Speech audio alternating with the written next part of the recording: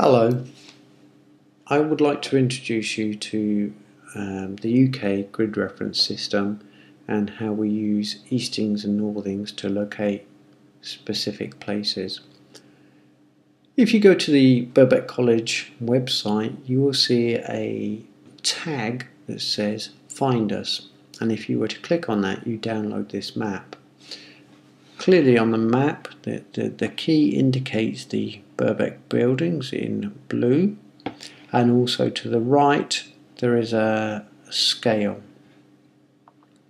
All the UK maps are orientated to the north, so this arrow indicates towards the top of the page the north direction.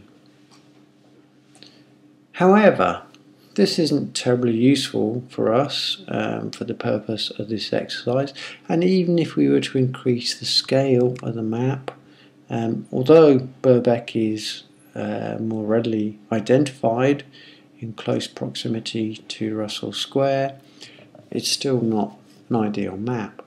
So I've made it easier for us by producing this map with grid lines on. You notice at the top of the page there's a sequence of numbers increasing from left to right from 10 through to 19, and if you also align those with the compass, you'll note they are increasing towards the east, and these are termed Eastings. This series of numbers down here from 23 up to 31 are increasing up towards the north, and these are called Northings. And we use a combination of Eastings and Northings to give us grid references. People get very confused which comes first. Is it the Northings? Is it the Eastings? How do we do this? A very simple rule of thumb is that we go in through the door, up the stairs, in through the door, up the stairs, in through the door, up the stairs. So we always read the Eastings first, and then we read the Northings. So if we were to try and locate this point of Birkbeck College, what we need to do is think about the Eastings first and then the Northings. So the Eastings first, we go from 10, 11, 12, 13, so it's 1, 3. And for the Northings, we've got to go up to 2, 5. So the grid reference for that point is 1, 3, 0, 2, 5, 0. Very easy when you have a crossover between the Eastings and the Northings.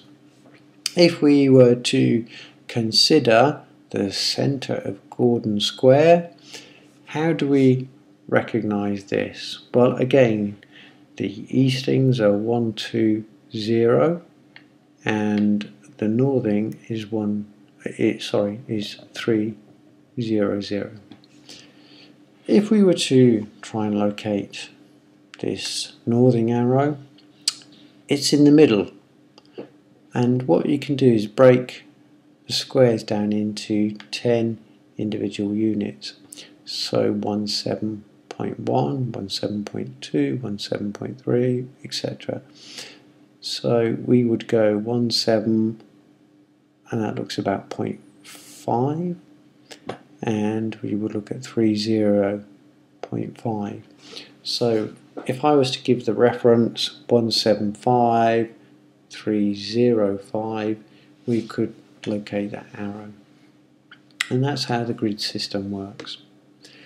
I've used Russell Square, the green space there, just to show you the directions of the compass, which is obviously to the right, but my previous video that's now available on YouTube shows you the compass directions north, east, south, west, and the way we remember that is never eat shredded wheat.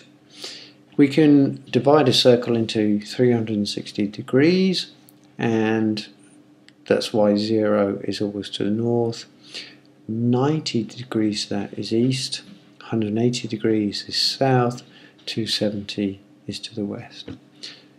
So in summary, all you have to remember really is to use the Eastings first in through the door, and then do the Northings up the stairs to give you pinpoint accuracy for grid references.